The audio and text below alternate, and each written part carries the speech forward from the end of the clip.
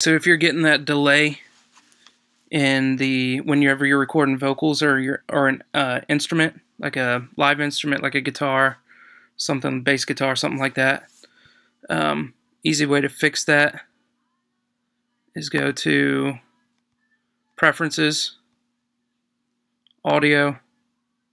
It'll pull up this screen, and you'll need to change the I/O buffer size. The best one is 32. It's ultimately just going to depend on your computer. So 32 is the best one to have. 0 sample rate. I mean, honestly, just copy what you see here.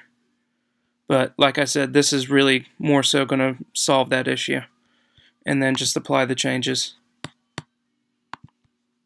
And then that should get rid of that delay when you turn on input monitoring.